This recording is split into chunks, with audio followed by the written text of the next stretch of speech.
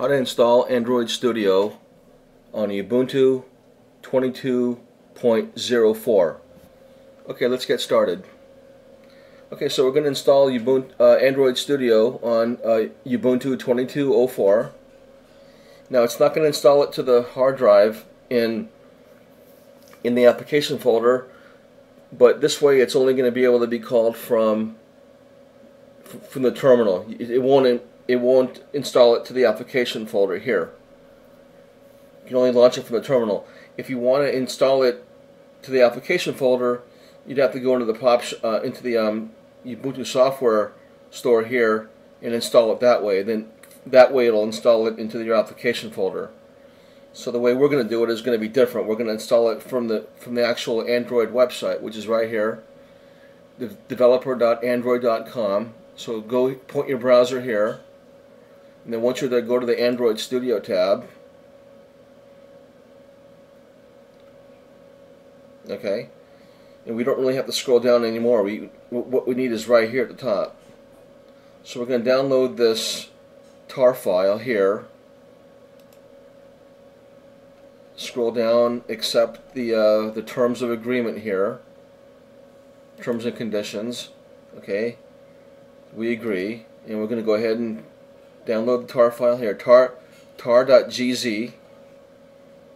Okay, we're pretty much done with the Android page here.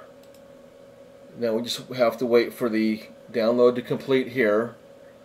As you can see, kind of big, about a gigabyte, but I have high-speed internet, so it shouldn't take too long. Let's just wait for it to finish. I already downloaded it before, so I'm going to download it again for this video here. That's why you have the one here.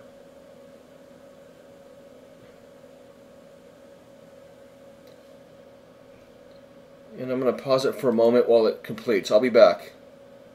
Okay, we're back. And you can see it downloaded the tar file here. Okay, so we're done with the browser, and we're going to go to the terminal now. Over here. Okay. Now I'm not going to make a Android Studio folder directory in the home folder to hold the extracted contents to.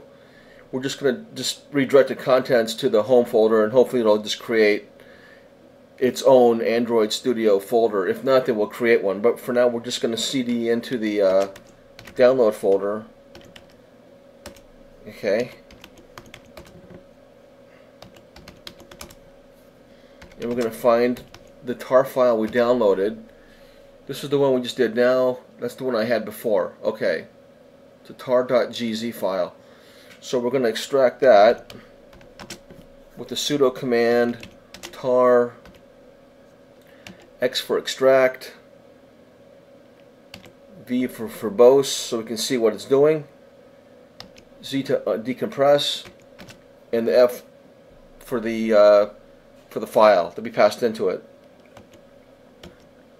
Okay, and then tar.gz. Okay, and we're gonna. I don't want to dump the contents here into the download folder, either loosely or into a directory. So I'm going to redirect the whole thing into the home directory here. Like I said, we're going to do the home path here. Hopefully it'll just create it. If not, we'll have to make one then. Okay, so it'll probably make it. So it looks like it's going to make its own. So we're good. And we'll just wait a few moments for this to finish extracting. Bear with me for a minute. This is the V. If you didn't have that V flag, you wouldn't be able to see what it's doing. It's nice to have. It's nice to be able to see it, you know, unpacking everything that's in the archive. So if you didn't have that V, that dash V, then you wouldn't see all this. You don't need it, but it's good to have.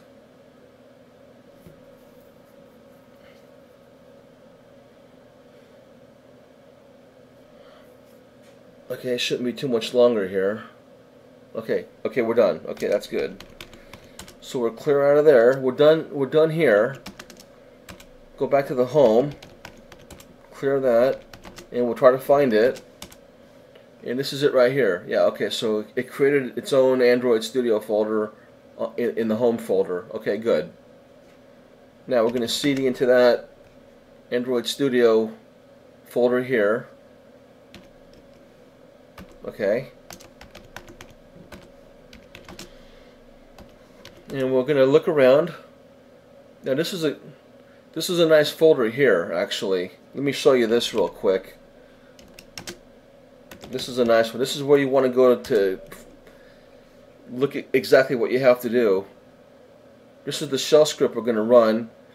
Now this command would only run it from within the Android Studio folder, and then later we'll put the binary on the path so we can call it from wherever we are in the file system.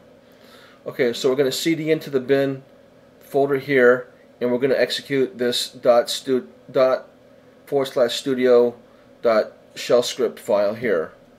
And then we're going to put everything on the bin, we're going to put the binary on the path later so we can launch it from wherever outside of the Android Studio directory. Okay? Okay, so let's clear this and look at the contents again. Okay, we want to CD into the bin. That's binary. We want to CD into there. So we'll do that. Okay, now we're there. Clear that up again. And we're going to do another ls. We're going to do another list here. Okay, this is the shell script file we need to execute here. Now I'm not going to check the file type because I know it's a shell script. But if you want to just make sure that the permissions and the ownership is fine, you can do an ls space -l on it and then pass that in.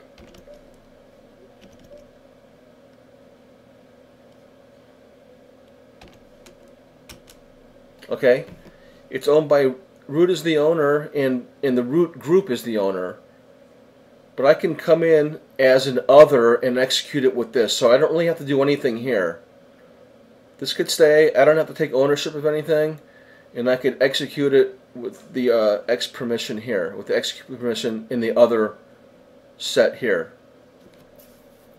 Okay? And I don't believe I need to be in root. I think I can just do it as is. Okay, so we'll just / it and enter on that, and it should launch it.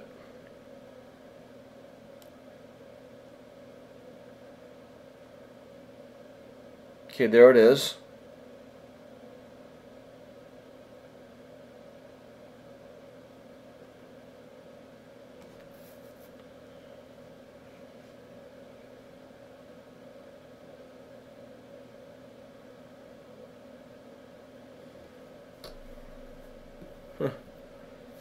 A little slow here, and then it has to go through all this loading of different components and whatnot. Let's see how long this takes. Let me pause it and I'll come back when it's done again. Okay, it's all done, and as you can see, it's been installed. It didn't install it to the application folder, but you have to run it from the terminal the way I showed you. So this is Android Studio. It's been installed. Okay, we're gonna close out of here. X that out. Yes, I want to exit. Okay, then this will. We can. Okay, that's what was going to happen. It was just going to stop. Okay. Now we're going to put that path on the. We're going to put that binary path onto the path system environment variable in our bashrc file. I already did it, so let's just take a look at that. We'll go back to the home here. Otherwise, we'd have to always launch it from within here. We have to navigate here and then go through the same process we always went through. We went through right now. Otherwise, if you just want to always do it from the main starting point, then we need to put that binary on the path. So we do that by editing the bashrc file. Okay, and let me show you where that is. LSA, and we're going to edit this file here in nano, .bashrc. The dot means it's a hidden file, and the A is what shows the hidden files, the dot files. Okay, so we'll clear that out one more time. We'll do the nano terminal editor here, and we'll open the bashrc file, and I already did it, so I'll show you. Just arrow down to the bottom of the file here,